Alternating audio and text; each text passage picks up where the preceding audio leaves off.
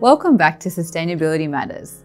My name is Nicole Mohan and I'm RSM's National Sustainability Lead. With rapid movement in the International Sustainability Standards Boards, ISSB, and the IFRS Sustainability Disclosure Standards over the last few months, it looks like a mandatory reporting framework may be on its way in Australia.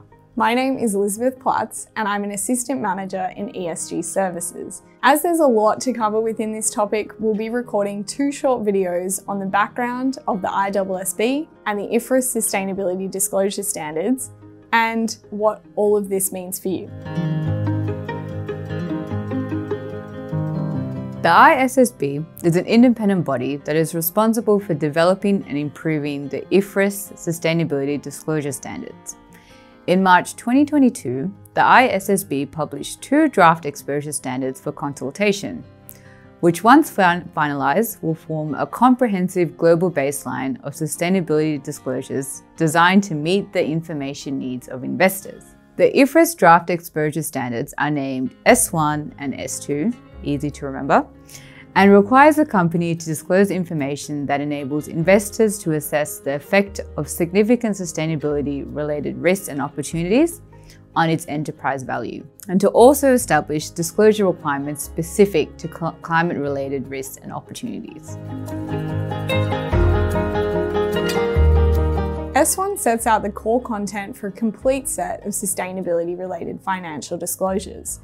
The disclosures focus on sustainability-related risks and opportunities arising from dependencies and impacts on resources and relationship that an entity maintains. Some key points in relation to S1 are that it takes into consideration a company's governance, strategy, and risk management, as well as the metrics and targets used to measure, monitor, and manage sustainability-related risk. It appeals to primary users of general-purpose financial reporting. It emphasises the need for consistency between financial statements and sustainability disclosures, and to also be published at the same time.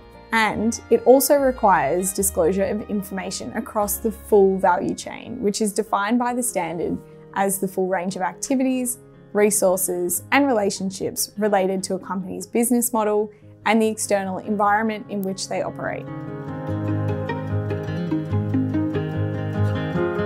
So, on to S2.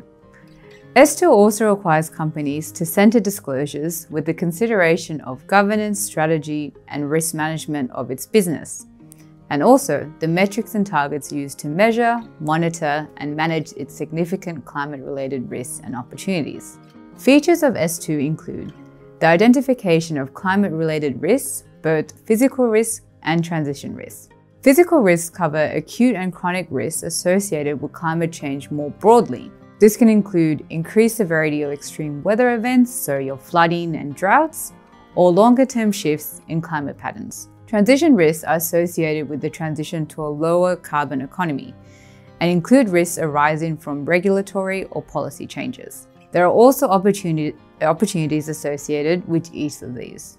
S2 also requires explanations on how risks have and will impact a company's financial position.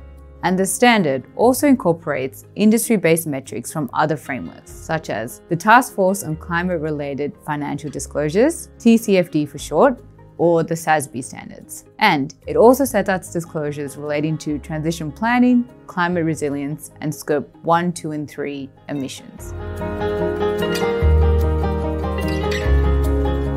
So, what's the current progress of these standards? Well, in March 2023, the ISSB declared that the exposure drafts were close to issuance. The ISSB held a public meeting and agreed on the final content for the standards, and a balloting process will then be completed, which involves drafting, reviewing, and approving the standards, with an aim to finalise the standards by June 2023. So, what does this mean for you? Tune into our next video, episode 2.2, on where we will provide tips on how you can be best prepared. Thank you for joining us today. As always, if you have any questions, please don't hesitate to contact us. Thank you and see you next time.